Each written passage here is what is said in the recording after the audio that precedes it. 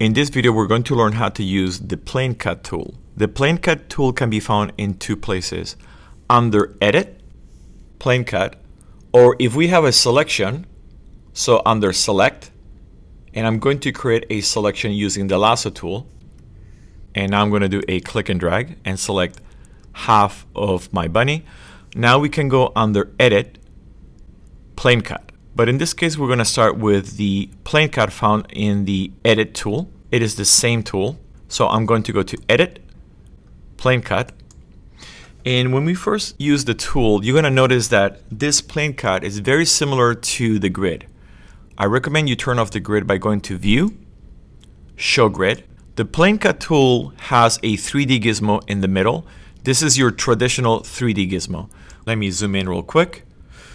You can select these arrows right here to go up and down. We can go left to right. And we can even go forward. We can also rotate by selecting on these icons right here. Here and here. We can also constrain move our plane. So if we click on this green triangle right here, we can move in every direction except on the Y. The Y is the green arrow. And notice that we can move up and down, left to right, but we cannot move forwards and backwards. And the same thing if we select either the X, which is the red color, axis constrained plane, we can move in every direction except for the X. And same thing on the Z direction. If I select the Z constrained plane, I can move in every direction except, as you can see, on the Z. On this 3D gizmo here, we also have these buttons, 2 on the top right, 2 on the bottom left. L stands for local pivot point. So now the pivot point is set on the bunny's pivot point. So I'm going to go to my view cube, home. First, let me hit cancel. And now I'm going to bring back our plane cut. And as you can see, W is for world.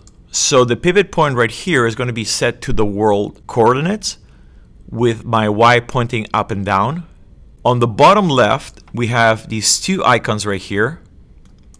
Let me move the plane cut down so you can see this better. So S stands for snap.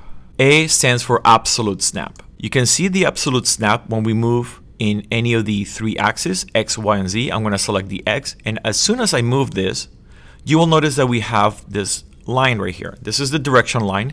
And as I move it, it is going to snap from one unit to another unit. And then when I let go, there's my gizmo. You didn't see any differences because I was moving left to right and the plane was in the same space. But if I go up and down, you will see this better.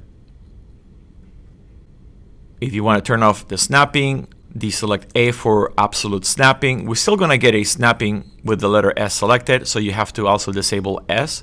And now when I move up and down, it's a free movement. For rotation, we will also see the snapping. When you have snapping selected and you click on one of the rotation tools, you will see the snapping ticks around the rotation angle. In this case, the rotation angle is on the Z axis.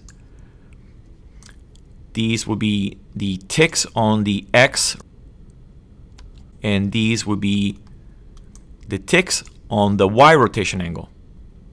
I'm going to disable snapping. And lastly, you will see this blue arrow to the right of our 3D gizmo. In order to explain what this arrow does, I want you to look at the options for our plane cut. We have two options right here. We have the cut type. This is going to give us cut, discard half of the geometry.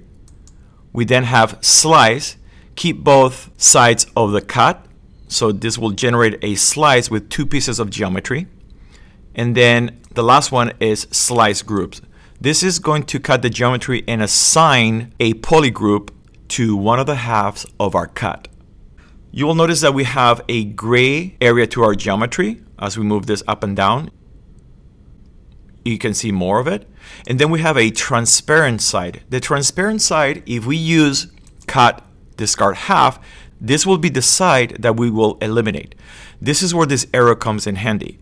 So you will notice that it's pointing down. It's telling you that you're going to cut, discard half, which is the bottom half. If I switch the direction of my cut, you will notice that we are going to cut, discard half, in this case, the top. When we do so, you are going to notice that Meshmixer will create a new shape where the cut will be. This is very important. Under fill type, if I turn on W under View, Show Wireframe, you're going to notice if I go inside of our bunny and I bypass the external wireframe of the bunny, you will notice that we have three types of mesh fills. So this one right here is the middle one, Remeshed Fill. We have no fill, which is going to give us a hole. We have minimal fill. This will generate a minimal amount of triangles in our mesh. Then we have Remeshed Fill.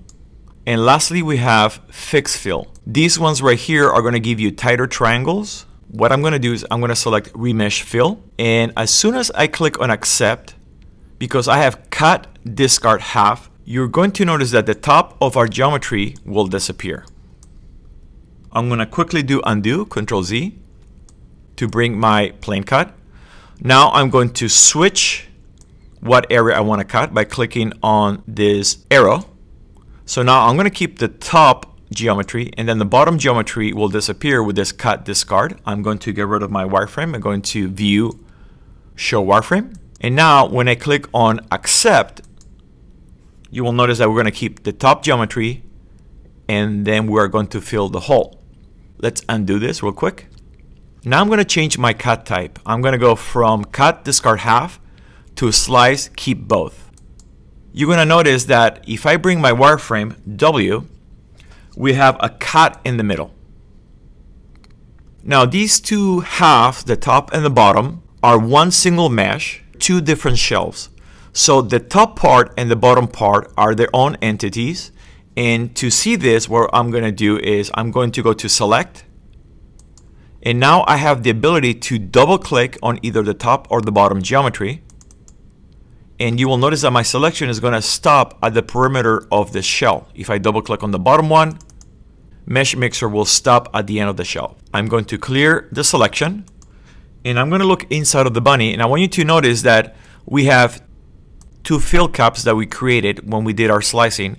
One for the bottom half of our geometry and the other one for the top half of our geometry. So now we're going to separate these two shells. I'm going to go to Edit, and we're going to go to Separate Shells. Now when we do this, Meshmixer is going to create two objects. So if you look at the object browser, you will see the two meshes. I have the top mesh and the bottom mesh. To change the name in the object browser, all you have to do is double click on this mesh, select the name. So I'm going to name this one top_bunny.obj. And now I'm going to double click on the bottom shelf's name, and I'm going to select everything and name this bottom_bunny.obj. Hit enter, and now we can select either the top or the bottom. I'm going to select the top, and now we can go to our edit, transform, and using a similar gizmo to the plane cut, I can separate these two guys right here. Or I can turn off the visibility of the bottom piece. On the next video, we're going to learn how to cut specific parts of our bunny by using the selection tool so that our plane cut does not interfere with other parts of the mesh.